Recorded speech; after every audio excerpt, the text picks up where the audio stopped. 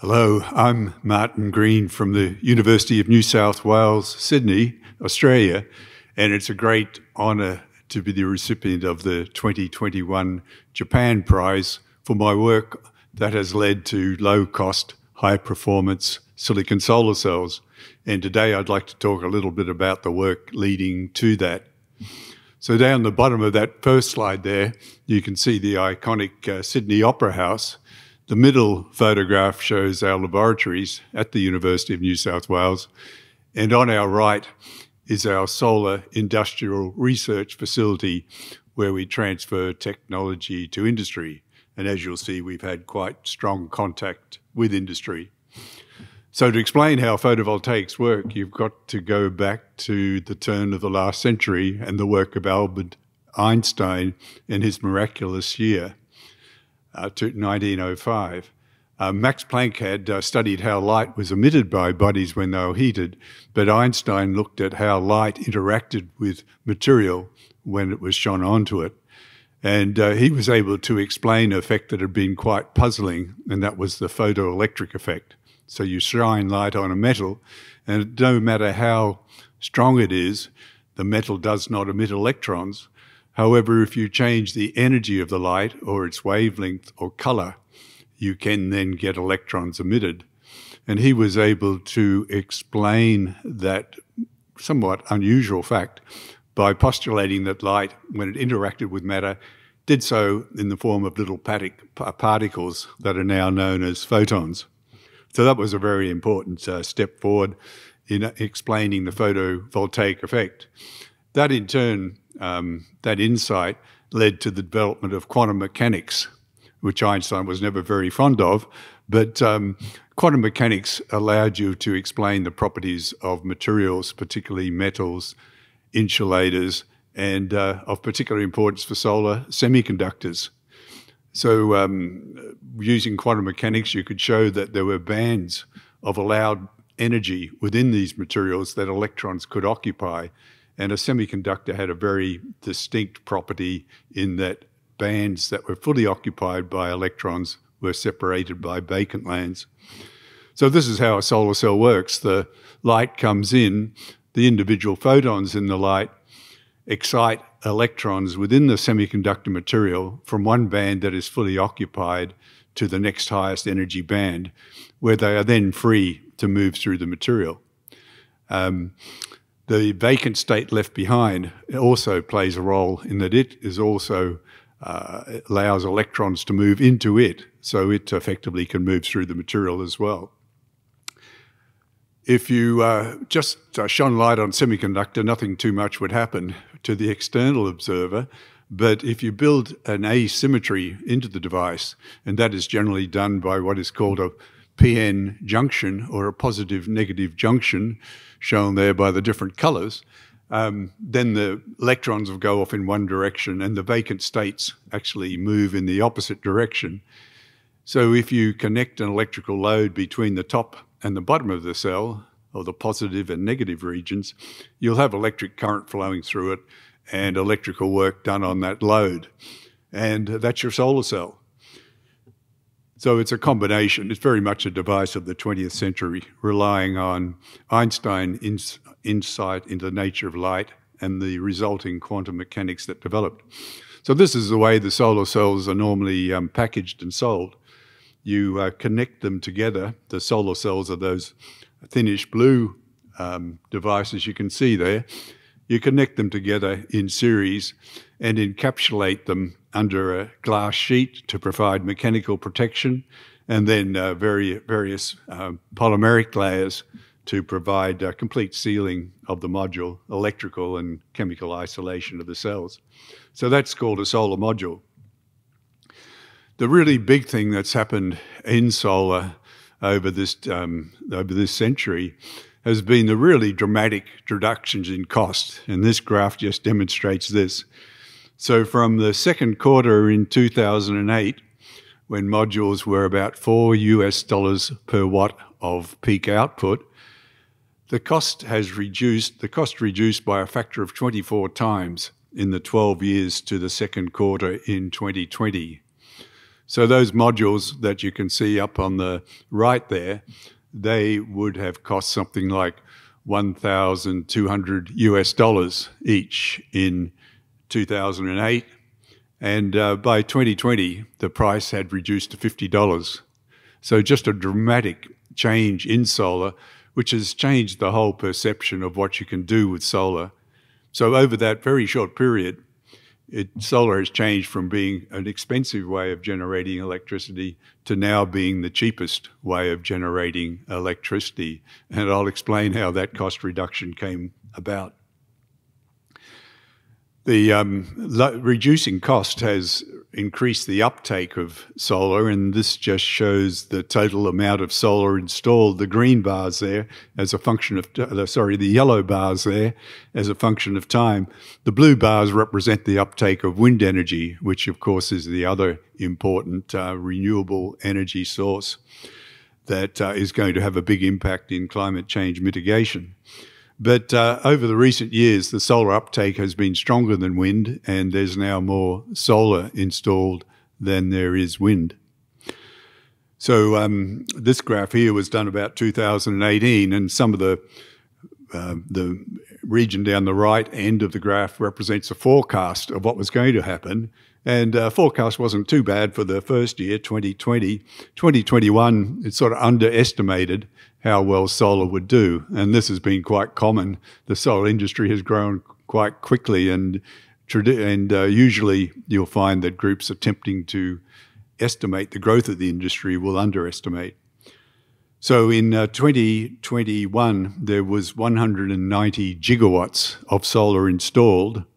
A gigawatt is roughly the output of a large nuclear or coal-fired power station. So roughly 190 equivalents of that were installed. And the total amount at the end of 2021 was 979 gigawatts. So very close to 1,000 gigawatts, where 1,000 gigawatts can also be called 1 terawatt. So 10 to the 12th watts of generating capacity.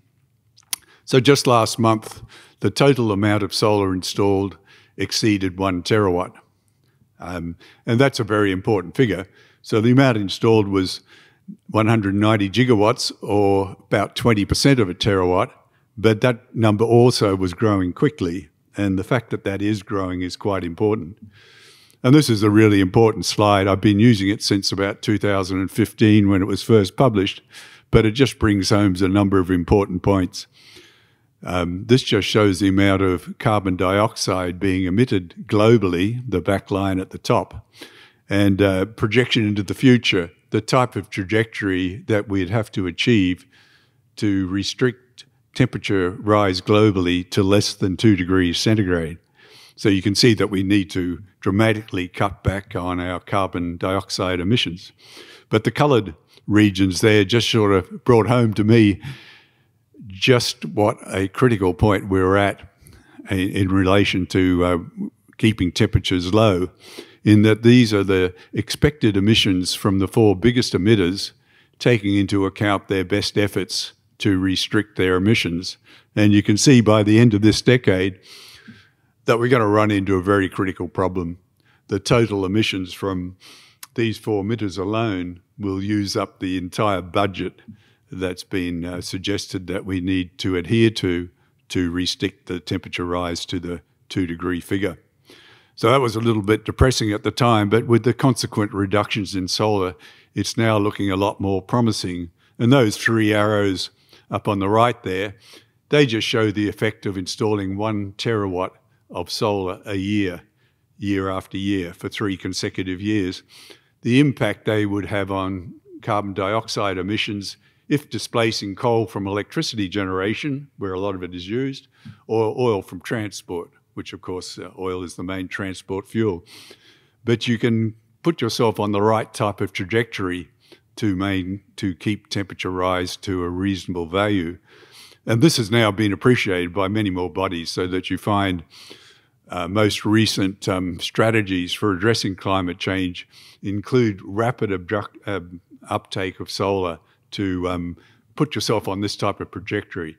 So by the end of this decade, I think we'll be installing this 1 terawatt a year and on the right kind of trajectory to control emissions. And this is the plan put forward by various bodies, including the International Energy Agency and the International Panel on Climate Change. A little bit more to technology now and how that has evolved. The solar cell, the silicon solar cell, was discovered by serendipity. Russell Lowell at Bell Labs was trying to make some very pure silicon, but it wasn't quite as pure as he thought it was.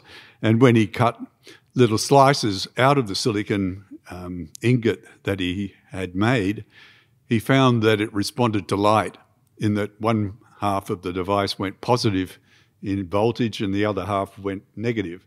And that was, in fact, the first demonstration of the first solar cell. So he called the portion of the material that went positive P-type and the type that went negative N-type. And that terminology has stuck, without knowing what caused these properties. But subsequent analysis at Bell Labs showed it was tiny amounts of impurity in the silicon that was causing the positive and negative type properties. In particular, an element from group 3, like phosphorus, causes the N-type properties, the negative type properties, and an element from group 5, like boron, causes the positive P-type properties. But all that was discovered as a result of this serendipitous experiment by Russell Lowell. So people then started thinking about what you could do with PN junctions, and Walter Shockley here won the 1956 Nobel Prize for conceiving, not only explaining the properties of these PN junctions, but also devising transistor structures based on them. And that increased interest in trying to commercialize these new types of electronic devices, particularly these NPN transistors. So solar cell took back a bit of a back seat for a couple of years as the industry pushed ahead with developing the semiconductor applications of these PN junctions. But then in 1953, late 1953, started applying some of the technology that had been developed to make transistors back to making solar cells. And that was a big success. So the early devices that Russell Lowell had made were less than 1% efficient, and almost immediately 4% efficient devices were made, and then 6% and so on. And that caused a lot of excitement. It made front page headlines in the New York Times, a little article there about vast power of sun is trapped by material using sand ingredient. So a lot of excitement, and you can see the family up there on the right using solar cells to do something useful. But the cells were horrendously expensive then because the semiconductor industry was in its infancy. But fortunately, an application was found, and that was on spacecraft. So the second US satellite to be launched, Vanguard 1, was launched in 1958. And, late in the developmental program, it was decided to put some solar cells on it, and they worked very well. So they became the preferred source of electricity generation on spacecraft of any duration. And in particular, when the first communication satellite, Telstar 1, was launched in 1962, there was a lot of prior development in improving the performance and the reliability of the cells so that these communication satellites could be powered by them. So a very massive period of development in the late 50s. And a standard solar cell was developed that you can see in the photo there. So basically it's just a PN junction with contacts to the back and the rear. And the top contact is the one you can see in the blue cell facing you with what are called metallization fingers, spaced apart to let the light through. And they stayed the standard for about a decade. So the little graph at the bottom there is just showing the way the efficiency improved very rapidly in the 50s. And then in the 60s, the design stabilized. And then in the late 60s, there was this laboratory, COMSAT, the Communication Satellite Laboratory, was set up in the USA to improve the technology being used in spacecraft. And one of the things they looked at was the solar cells. And Joseph Lindmayer shown there, was given the job of trying to improve the performance of the space cells. And he did a good job and came up with a violet cell, which was the first real efficiency improvement for about a decade. And then the following year, COMSAT did an improvement. They found a way of texturing the silicon. So by etching the silicon used in microelectronics is all one large single crystal. By etching with an etch that etches at different rates in different directions in that crystal, you can form these little pyramids. And they're, just about exactly the same geometry as those as Giza, excepting a lot smaller. But you can form these pyramids over the top surface, and that reduces the reflection. And as you can see in the graph at the bottom, gave a big jump in efficiency. So I made my first solar cell in 1971. So this was all very exciting as a new entrant into the field around this era. So this new structure was turned into although originally developed for spacecraft, was turned into a terrestrial cell. So for the next 40 years, most of the terrestrial cells were made with a lower cost version of the same structure. And it's only very recently that technology has moved on from there. So it became the workhorse of the industry. The 70s was also the era of the oil embargoes, and that created programs to develop alternative sources of energy in the US in particular. And a large solar program was set in place, but also here in Japan, the Sunshine Project and other programs like that started. So there was a lot of international interest in developing solar cells to replace oil as a source of energy, globally. And this flat plate solar array project in the US did something really important. It produced a standardized design for the packaging of the cells, which is still used today. So they did a very good job back there in the 70s in perfecting that packaging through a number of bulk purchases of modules from the different manufacturers that are around there, suggestions for improving and so on. I joined the University of New South Wales in 1974, and this is me, the one with the really long black hair, neither at the moment, with my first PhD student. So we didn't have many funds, but we had quite basic equipment and so on. But we were measuring a structure that I had been working on for my PhD, and that was looking at replacing PN junctions by alternative tunneling types of structures. So tunneling was another consequence of quantum mechanics. The electrons can tunnel through materials that would normally be insulating. And so we were trying to use these structures to give you the electronic asymmetry that you need in a cell. So you can see some of the structures on the right, the metal insulator, semiconductor insulator, metal structure I thought was going to be the perfect type of device for photovoltaics. And at the bottom there on the right, you can see what we were measuring. We were measuring what's called a current voltage curve. So this is just the output that the solar cell gives. So with zero voltage, the one axis is showing voltage, the other is showing current. So with zero voltage, you get what's called the short circuit current. And at zero current, you get what's called the open circuit voltage. And the power output that you get from the cell occurs somewhere along that curve between those 2 points. So it can be expressed as the product of the voltage, open circuit voltage, multiplied by the short circuit current, multiplied by this third parameter called the fill factor, which is less than 1. So you can improve the performance of the cell by improving any of those three parameters, but with our basic facilities, we were best equipped to study the open circuit voltage and try to improve it by using some of these more innovative structures. And we had a lot of success.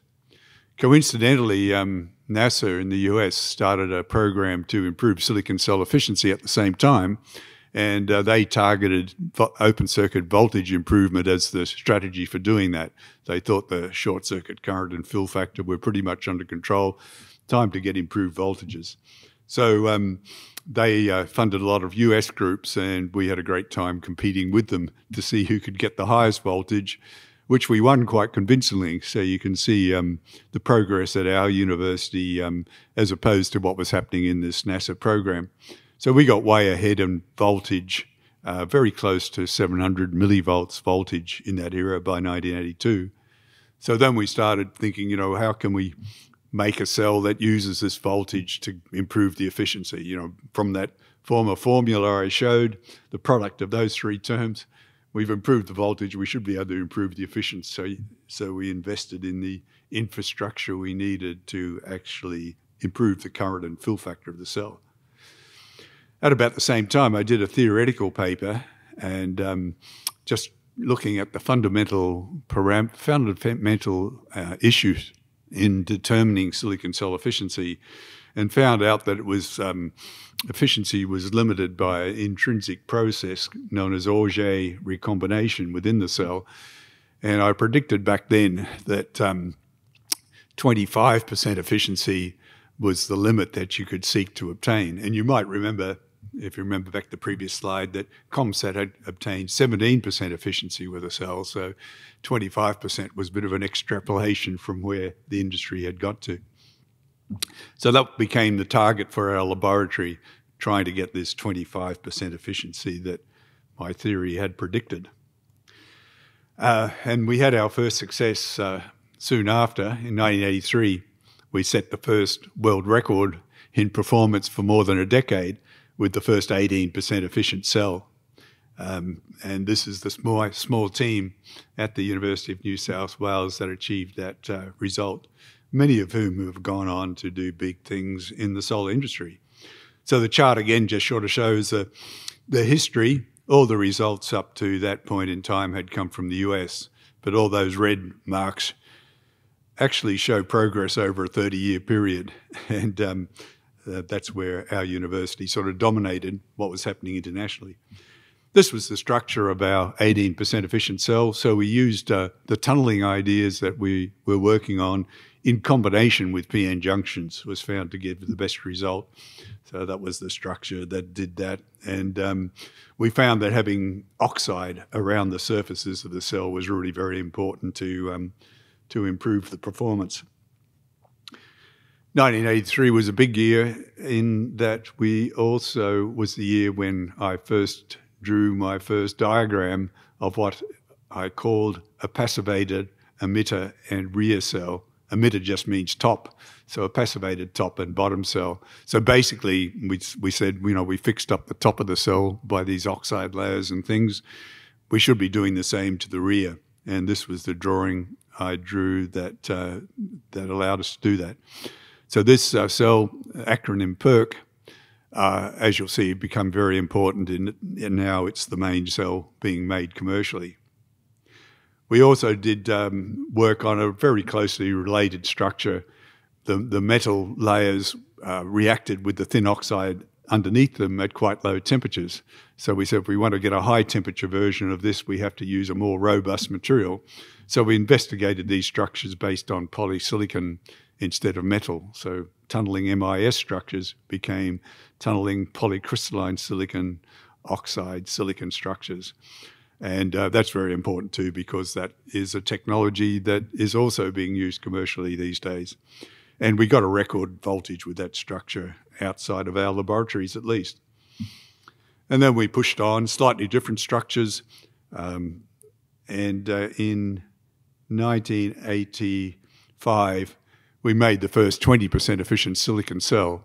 So that was quite a big event in that that was like the 4-minute mile of photovoltaics. It was a result that had been early predicted as something that would be feasible with silicon solar cells, but no one had any idea of how you might do it.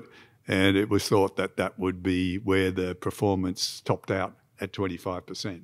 But as you can see from the results there, we went way past that. But this is the team that produced the first 20% efficient cell back in 1985. And all those people that have shown there, or at least nearly all of them, went on to play a major role in the development of the industry and in reducing those costs, if you remember back to the graph I showed earlier. Our run of records was interrupted by a group at Stanford University led by Professor Dick Swanson, but they had an unusual structure where both contacts were on the rear of the device. So the sunlight is coming from the bottom in this drawing here. So our run of records was broken by this result here, which stimulated us to implement the structure I had conceived of a few years earlier, the PERC structure. And once we had that up and going, we got ahead again, and we reached our 25% milestone, the target that I'd set for the group way back in 1983. We reached that in 2008. So a long, sustained developmental program. And that's the structure there that you can see. So we've done various tricks there to improve the voltage, current, and fill factor of those devices. Since then, we held that 25% record for another, let's think, another 6 years. But past that era, the companies have taken over in terms of setting the performance record. So SunPower is a major manufacturer now in the US, one of the two big US manufacturers of solar cells. But they took over the technology that Stanford University had pioneered, took over many of the staff from Stanford as well, with the both the junctions on the rear of the device. And you can see the progress they made. They started with efficiencies lower than Stanford had done, and then build it up to also get very close to 25% efficient. And then a lot of work was done by companies here in Japan. So Panasonic developed this distinct structure here known as the heterojunction cell. And it's very similar to the MISM structure I showed earlier. So conceptually very similar to it, although the structure itself was conceived by a different route here in Japan. And you can see the development of efficiency was very similar to that at SunPower, so followed nearly the same trajectory. And then in 2014, our 25% record was beaten by Panasonic using this structure by using heterojunctions, the heterojunction approach on the rear of the SunPower device, essentially. And you can see the dotted line at the top is the limiting efficiency for silicon solar cells, very similar to the value that I deduced back in 1983, when I deduced that 25% was about where you'd get to experimentally. And the record now for a silicon cell is held by another Japanese company, Kaneka, that was set in 2017, so that's 26.7. So the efficiency has gone up, but the rate of progress has slowed down. But most of the recent records have been by industrial groups like this. The days when the universities could compete are probably behind us. However, commercially, the PERC cell that was developed by our university has well and truly taken over, as you can see on this chart here. The dark blue regions that are the dominant region on the graphs up to about 2017, that represents the technology that was developed at COMSAT lab in 1974, the structure using those little pyramids on the surface. So that was the main commercial product up to that period. And the maroon region there on top of it is very similar technology. And the black and light blue represent other technologies. So completely dominated by that 1974's type of technology.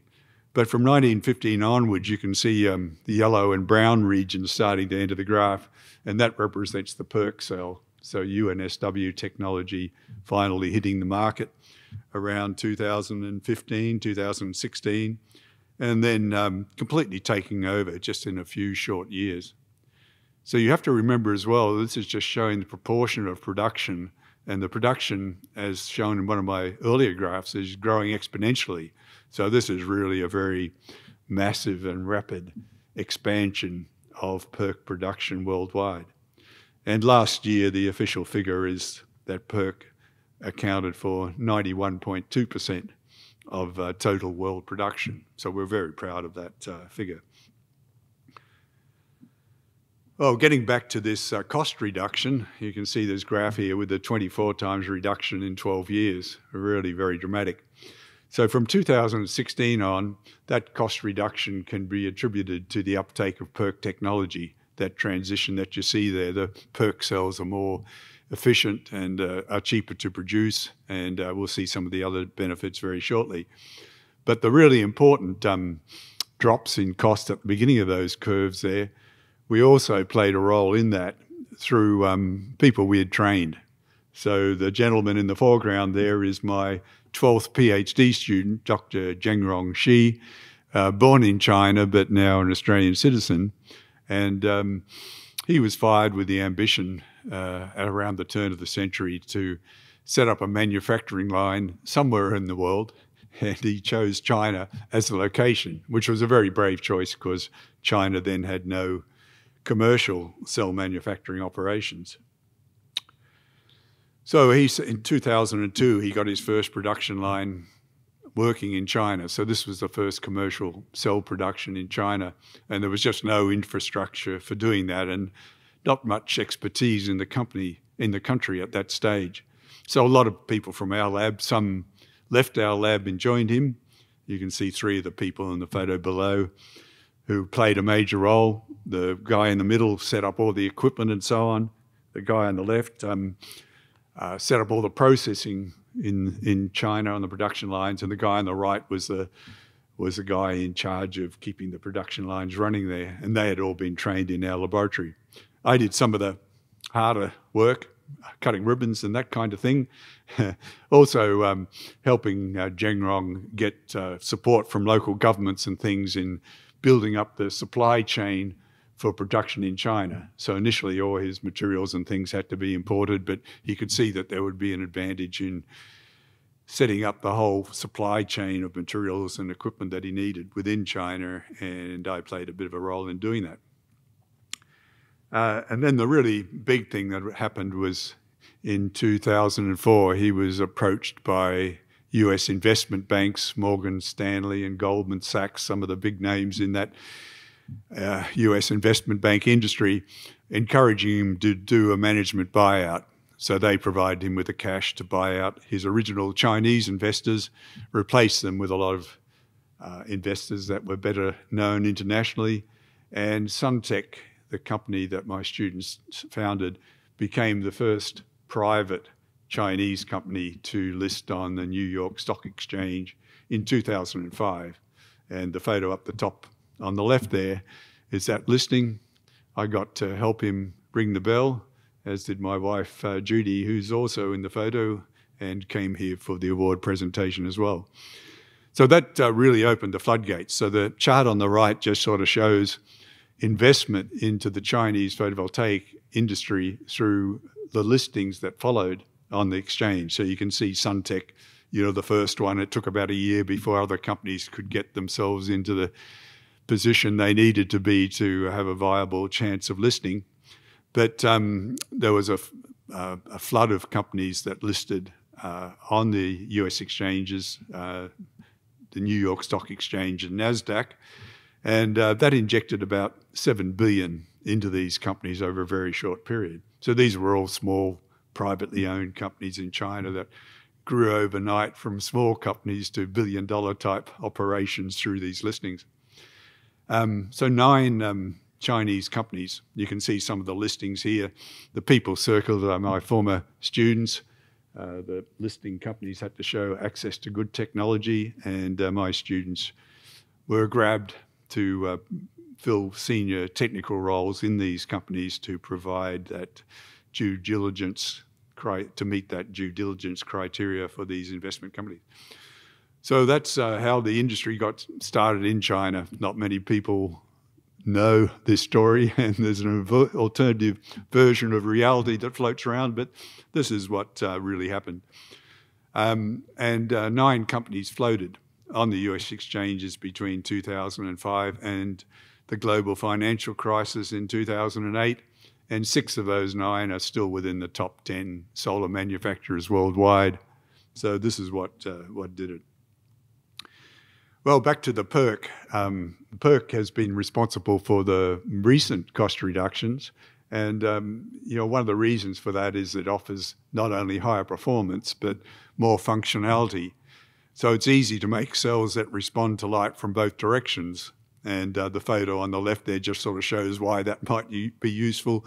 You still get a lot of light hitting the rear side of the module. You point the front side more or less in the direction of the sun, but you still get a lot on the rear side. So you can boost the output of the module at very little extra cost. And the other thing you can see is the cells are no longer square, they're rectangle. And we sort of pioneered this approach.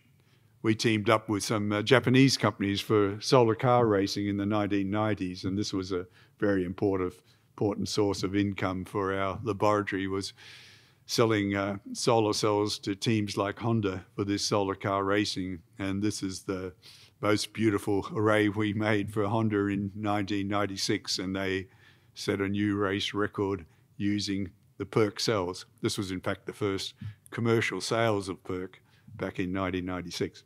And we did things like used rectangular cells because that gave you better performance, and packed the cells very closely. In fact, we overlapped them, we shingled them.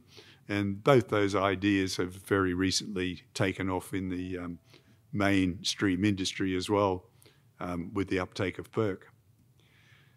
So that just sort of shows shingling on the left, you overlap the cells, or there's various other approaches that have been introduced to reduce the dead space between the cells.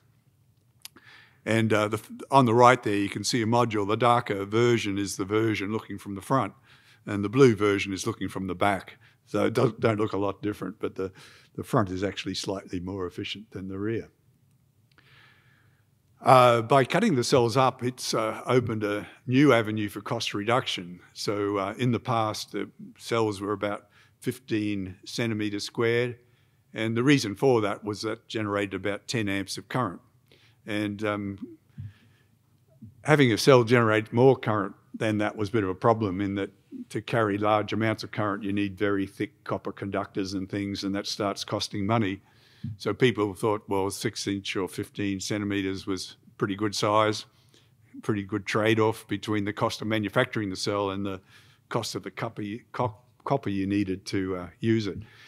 But then with the introduction of PERC and people chopping cells into halves and so on, it's allowed the industry to go to much bigger wafers. So now they're going to 210 millimetre square wafers, or 8-inch in the imperial units. And that allows you to fabricate the cells more cheaply, and then you chop them up into smaller bits at the end of the processing. So that just gives you an idea. So all that's happened over about a 3-year period with the uptake of PERC. So this just compares what's happened in microelectronics. So the yellow circles show the progress in the microelectronic wafer size as a function of timeline across the bottom, and the blue shows the size of the wafers used in solar manufacturing. So now we've caught up with microelectronics. So microelectronics uses a 300 millimetre diameter wafer, and that's the size that these 210 wafers, square wafers, be cut out of. So microelectronics was planning to go to bigger and bigger wafers, but sort of got stuck on the 300 millimetre wafers because the cost of the photographic processes that you need in microelectronics didn't scale with wafer size as well as had been anticipated when this slide was made. So by now, we should be up to 670 millimetre wafer sizes if this sort of roadmap shown here had have been followed. But because solar cells don't really use photolithography or the photographic processes, there's no reason that solar can't go to these bigger and bigger wafer sizes. So we might see that happening in the future. So the size of the packages, the modules, has been growing. So some of them are now 8 foot tall, 2.4 metres tall, so getting very large. So the size of the module at the moment is determined by how much 2 people can conveniently carry. So 40 kilograms is about the limit that 2 people can comfortably lug around all day. So modules are being kept to a size that keeps their weight less than that, as shown there. So this is a module using PERC cells that weighs about 30 kilo size. But for earlier versions of different type of technology, larger modules were actually manufactured around 2010, and they were too heavy for 2 people to carry. So there was effort put in developing equipment for installing modules. So this is one way the industry might evolve. So I guess what I'm saying is that even though solar cells have been around, the efficient version of them, since 1954, the industry in commercial terms is at a very early stage of development, and there's a lot of development both in the cell manufacturing and in the installation and use of the solar that still has to be fully realized. So the thinking is that what will determine the biggest size module you can use is what you can fit into a 40-foot container, which is the main way of transporting them both around the world and around the countryside. So a big question is, the technology has evolved, and the industry is now dominated by our university's PERC cell technology. What might happen after that? And it turns out that solar cells respond to photons in sunlight. So Albert Einstein was the first to realize that you could regard sunlight as being made of photons, as I explained before.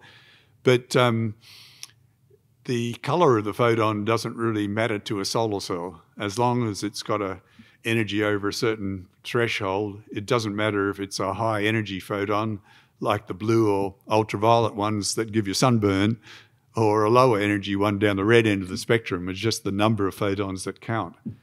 But so it's sort of an inefficient use of photons in a certain respect, and why the limit for a silicon cell is 29% rather than 69% or something like that. But if you stack cells made from different semiconductors on top of a silicon cell, you can address that issue. You can design the cells that you stack so that they can convert the higher energy photons better than silicon can do. So you sort of get an automatic filtering effect shown there on the right. The sunlight hits the cell stack, and the high energy photons get absorbed by the semiconductor material that's designed to use them. And then the lower energy photons pass through to the next highest threshold cell, and it uses the photons it can use, and then the lower energy ones pass through to the bottom. So that's called a tandem cell stack. And that's one way of using the photon energy in sunlight better. So the efficiency limit for a stack of cells like that does go up to 68.2% compared to the 29% for a silicon cell, so that you do get sort of a more reasonable type of sounding figure for the efficiency.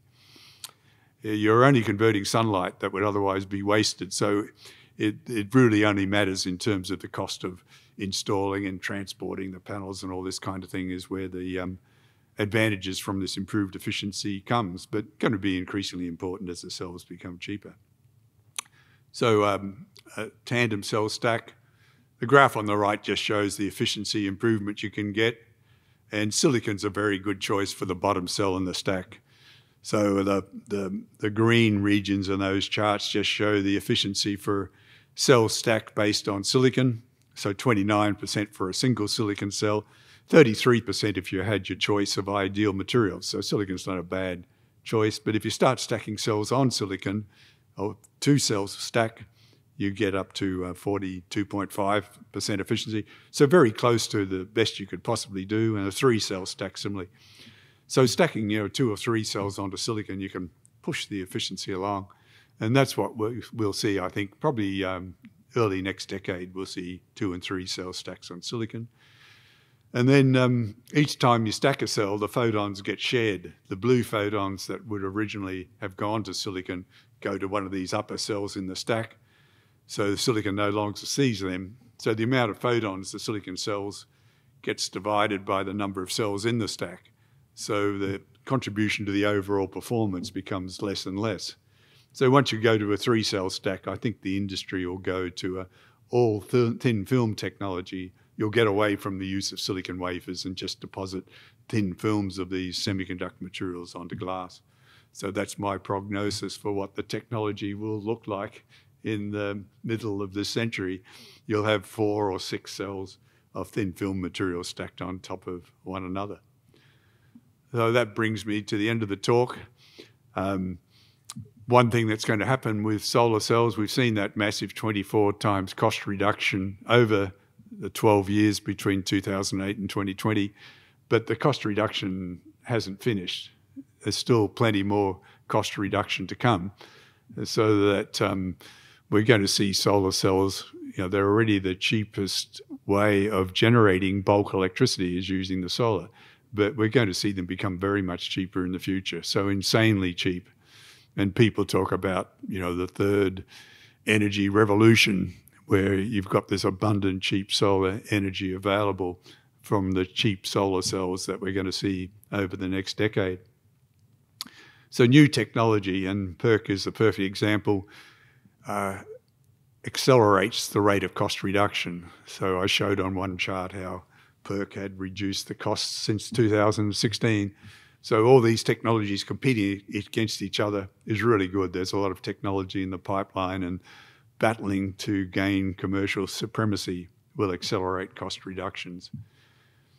So this mightn't mean too much to a general audience, but modules used to be, you might remember back to one of my graphs, used to be $4 a watt, but I think we'll see 10 cents a watt, so 40 times cheaper.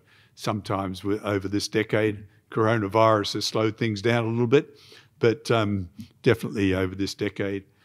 And 1 cent per kilowatt hour electricity prices. So I guess that's 1 yen per kilowatt hour electricity prices. And actually there was a bid in Saudi Arabia in 2021 for 1 cent. The company supplying the electricity undertook to supply it for 1 cent a kilowatt hour.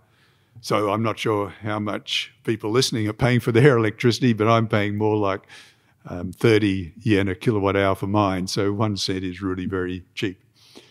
And solar will play a major role in mitigating global warming. It, along with wind, storage, battery storage, and pumped hydro storage, I think, and maybe hydrogen generation using solar and wind to generate the hydrogen, are the best weapons that we have in mitigating climate change. So, we've been very dependent upon political issues, but they haven't been all that effective. But now that solar in particular is cheaper than any other way of generating electricity, and batteries are becoming progressively cheaper and so on, I think we're in a very good position to see solar uptake, putting us on the right kind of trajectory, as I explained before, to keep temperature rise globally to a reasonable level. So thank you very much for listening to the talk. Again, I'm very honoured to have received the 2021 JapanPrize, and I thank all those involved for the lustre and the honour of that award. Thank you.